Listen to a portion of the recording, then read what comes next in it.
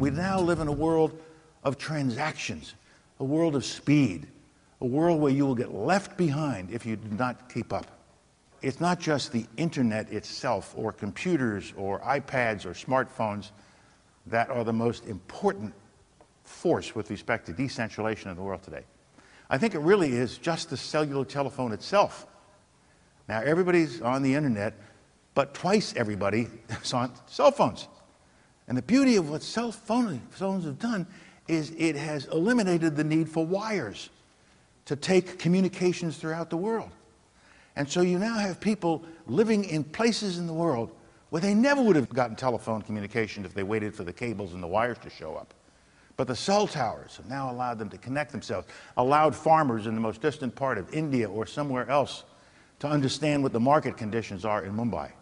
And so it is that kind of disruptive technology, that kind of innovation that truly is reshaping the world. We heard about Twitter. I talked to one of my grandchildren, a 17-year-old, one day and said to him, "Brian, I don't know what's wrong. You don't email me anymore. You don't answer my phone calls anymore. Did I do something wrong?" "Oh, Poppy, no. We don't do phone calls anymore. And we really don't do emails anymore." "What do we do, Brian?" "Poppy, we tweet." "Ooh. What's a tweet?" "It comes from Twitter." "Oh, why don't they call it a twit? I'm so confused. I don't understand any of this." And he says, "We're going to get you a Twitter account." "I don't want a Twitter account." "Well, you have to have one if you want to talk to your grandchildren. You got to have a Twitter account." "And we're going to put you on Facebook." No. I'm going to be 75 years old. I do not need a social network site. Thank you. Then 3 days later, he says to me, "You have a Facebook page." I said, "How did I get a Facebook page?" "Somebody pretended they were you. And they put you up on Facebook. Your picture's there, your bio, everything's up there." I said, "I don't believe it. You cannot invade my privacy like that. I'm an American citizen. I have rights. They can't do that. Get the lawyers. We're going to sue this kid Zuckerberg. He's got a lot of money. And we're going to sue Zuckerberg." And then my grandson says, "But Poppy, you already have 30,000 friends." "Oh, go with it, keep up with these kids." But what a fascinating world to be living in. What a fascinating opportunity to be here in this place today talking in this global forum about innovation and where it takes us all. I started down this road at George Washington University.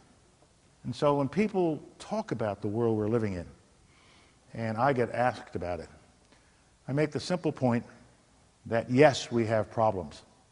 Yes, there are dangers. But don't forget where we have come from. Accept the reality that more people are living under democracy than ever before in history. More nations are living under democracy than ever before. Fewer wars than ever before, even though it may not look that way. It is a different world. But you say, "But General, we don't see that on television. We see Afghanistan, we see Iraq, we see the other trouble that we see in North Korea. My goodness, what about that?" And my answer is yes. Count them all up. North Korea, Iran, Iraq, Afghanistan. Add them all up. And what does it come to? Roughly 700 million people. How many people are in the world? 7 billion. What are the rest of them doing? They're moving to a different dynamic. The dynamic that is the essential dynamic and will make the world a better place through innovation, change, and all the things you've been talking about and will be talking about. And the most important part of that is economic growth and wealth creation.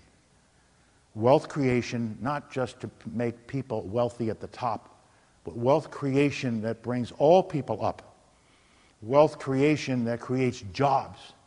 What's the single most important thing needed in the Arab Spring world or anywhere else? Jobs. And you can only have jobs if you have an economy that's functioning. You can only have an economy that's functioning if it's an economy that is stripped of corruption. It's an economy where people are paying attention to what's going on, facing the reality of the economic world they're living in.